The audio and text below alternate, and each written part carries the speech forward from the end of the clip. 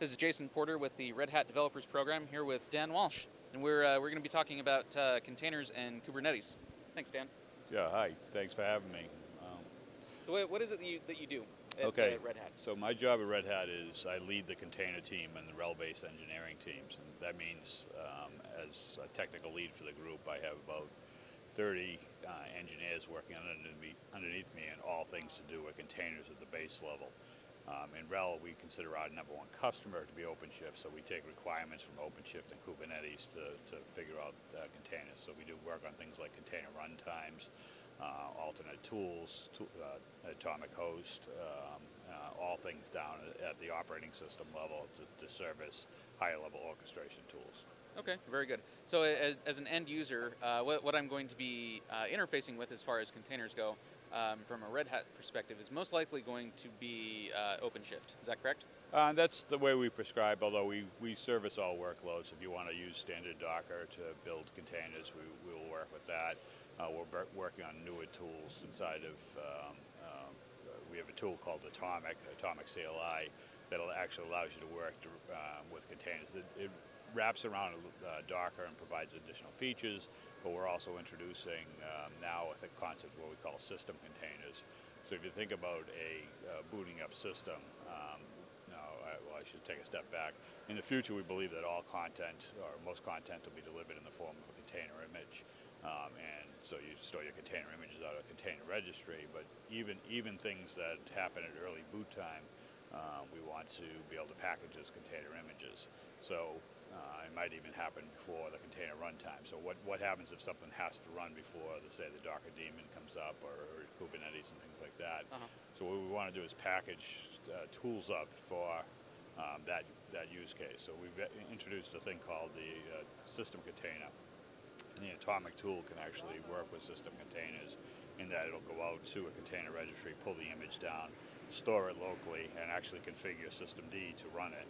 So if you have a container, say you have a piece of software that you want to load a kernel module or modify the actual operating system. Maybe something like I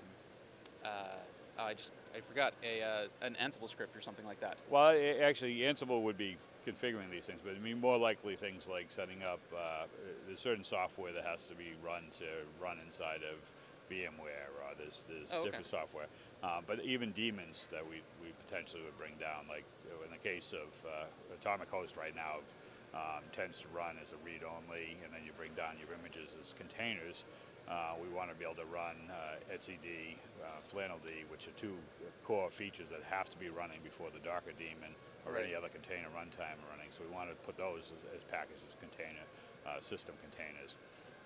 And we see in the future that even base regular daemons that you might want to run, instead of running them in an orchestrated flow, you might want to run them. So I could envision in the future a future version of RHEL where you'd run Apache in a container image instead of running it on bare metal as a RPM.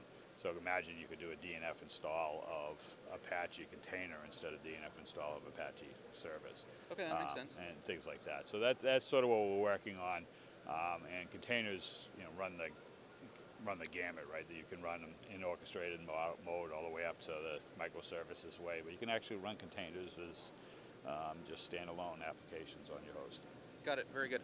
So as an end user or a developer, where do I go to get started working with some of this stuff? So most of the information we have most of our software ends up on a site called Project Atomic. So Project Atomic is a project launched by Red Hat for all of our container efforts that don't have a formal different upstream.